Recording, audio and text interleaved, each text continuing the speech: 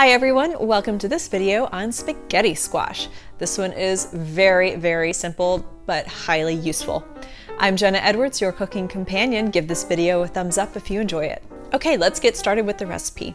We're gonna start by cutting it in half, and like with any winter squash, this squash is stubborn. So be very careful as you're cutting it in half long ways. Only cut it long ways like this. Once you've got it in half, you're gonna place it on baking sheets and bake it. I did mine at 400 degrees for about 40 minutes. You may want to roast it less than 40 minutes or less than 400 degrees, just depending on how al dente you like your spaghetti squash. However you like your spaghetti pasta is how you will like your spaghetti squash. I decided to do a little experiment here and see how a squash roasted facing upwards versus facing downwards.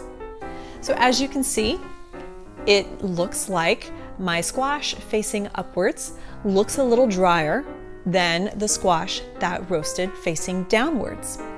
Now here's the really fun part. All you do once it's cool enough for you to touch, or you can use an oven mitt, is you take a fork and you run it sideways. I at first thought that I would like the softer squash, but as it turned out, when I added the sauce, it became way too mushy, and I preferred the consistency, the texture of my more al dente spaghetti squash. So play around with this and find the squash how you like it.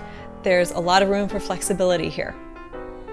Again, this spaghetti squash can replace literally anywhere you're using regular spaghetti, except for maybe in cacio e pepe. But anything with a tomato sauce, spicy, especially a spicy tomato sauce, anything with meat in it like bolognese or a ragu, it's fabulous with spaghetti squash because the squash is slightly sweet, so it can carry spicy or heavy flavors. This is a wonderful side dish or pasta replacement to have in your back pocket.